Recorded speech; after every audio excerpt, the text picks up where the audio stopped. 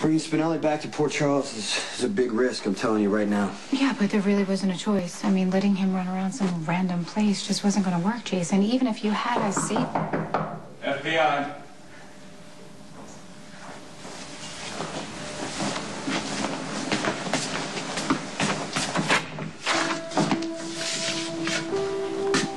I got nothing to say without my attorney. I don't care. You can sit quietly while we do what we came for. I have a warrant to search the premises for Damien Spinelli. You've made it so easy, Mr. Morgan. Could it be that your only priority is to save Sonny Corinthus, even if it means Damien Spinelli goes to jail? No sign of the fugitive. Guess we're done here. Where's Spinelli? No, he took off. Ms. McCall, I understand you've applied for a PI license. Yeah, what does that have to do with anything? Did you know that the FBI can delay the processing of licenses? They can review your paperwork for months, years. Is that a threat? Part of my job, in the interest of national security, is to see to it that the wrong people don't get credentials, licenses. Yeah, well, I actually have somewhere to be, so if you're done with me... You're free to go. Thanks. For now.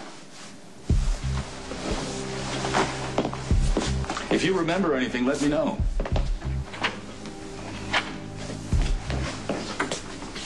It's not her fault Spinelli's gone. That's a good point. Griffin, Tom Rayner, put out that APB on Damien Spinelli immediately and make certain he's listed as armed and dangerous.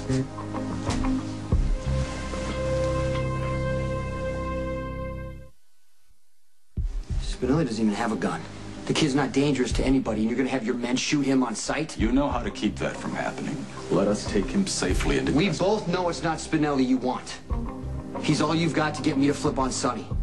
If you cooperate, I'll rescind the order, and Spinelli will be out of danger. So who are you going to save, Mr. Morgan? This is when you called. I was just sitting at Kelly's watching Nicholas pretend not to be obsessed with Rebecca. Oh, yeah. It's weird. It's very unsettling seeing someone who looks so much like Emily. You know what's more unsettling is watching Nicholas pretend that he's not obsessed with her. Yeah, okay, I'm sorry to drag you away from that, by the way, and I don't want to impose now. I'm your mother. It makes me happy to be able to help you. Okay, Agent Rayner, he has threatened to submarine my application for a PI license. What does the FBI want anyways? Is that Jason? No, not this time, no. It's about Spinelli. They issued an APB for his arrest saying he's armed and dangerous, but that's furthest from the truth because he's check into wouldn't hurt a fly. Listen, I don't want you to take the FBI on for me. I don't think they're treating you fairly. I don't want you to make trouble for yourself because of me. I'm your mother. Nobody messes with my daughter. Spinelli, calm down.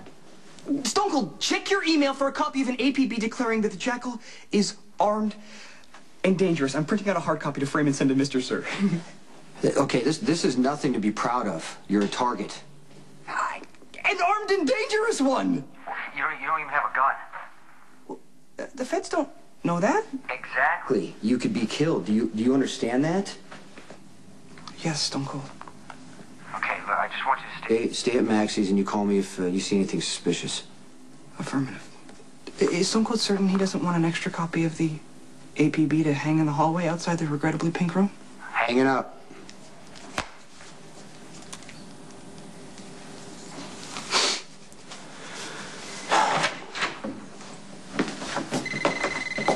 Perfect timing, huh?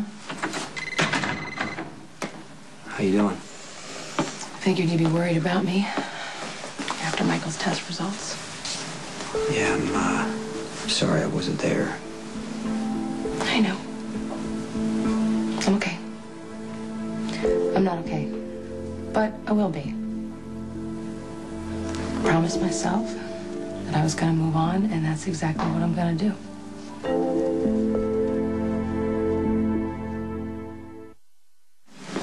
I really did hope that this test was the first step in getting Michael back.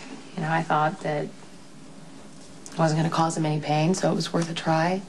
I really believed it was going to work. Sonny was there. He was supportive. Jax was great. He never left my side. But when they wheeled Michael out to give him the test, I wish you were there, too.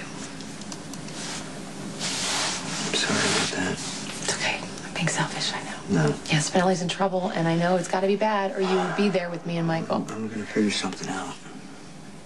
I wish I could help you. You just need to stay focused on Michael and what's going on. Yeah, I can't do anything for Michael. When Patrick walked in, I saw the look on his face. I knew immediately that Michael was not a candidate for the procedure, so I don't know how. But I have to figure out a way to deal with the fact that my son's not coming home. Hey, your timing was actually perfect because I was with my mom when you called. Yeah, I saw her earlier, too. We had a meeting. Yeah, she told me. I'm sure she also told you I saw Rebecca. That's actually why I wanted to see you. I want to know what's going on with you and Lucky right now. He's your brother. Why don't you just ask him? It's just a little awkward, and I don't mean to get personal, but is there any chance that the two of you might get back together? Look, Lucky is a great guy, and I'm sorry we couldn't make it work, but no, it's over. Yeah. I'm sorry to hear that, too. I get the feeling that your sympathy has nothing to do with thinking what a great couple Lucky and I made. Well, once it didn't work out between the two of you, I thought that he might get back together with Elizabeth. But they want to avoid making the same mistakes they made in the past, which is turning to each other just because it's familiar. Look, that sounds smart. It does, but I kind of get the feeling you're leaving something out. Yeah. If Lucky doesn't want to be in a relationship right now, why is he all over Rebecca?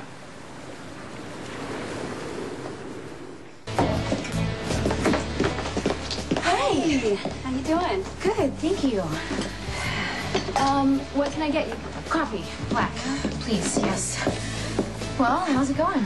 I can't wait for General Hospital to be up and running so that I can start my real job.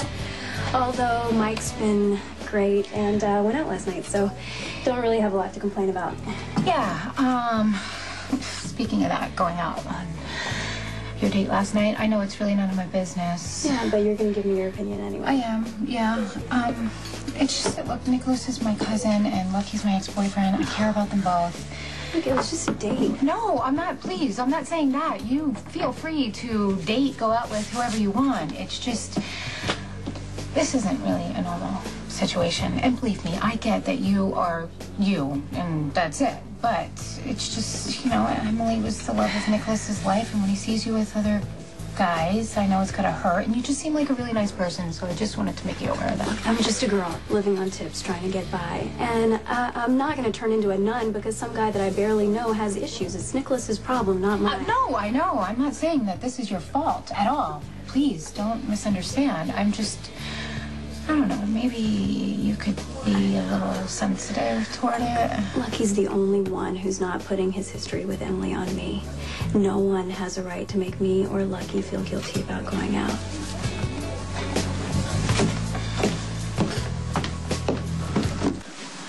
I'm not deceiving myself, Jason. I don't think I can wave a magic wand and detach myself from the situation with Michael. I should be able to be happy, right? Yeah, Michael wouldn't want you to. Do you think that I'm kidding myself? Do you think I'm hiding behind some fantasy of a new life?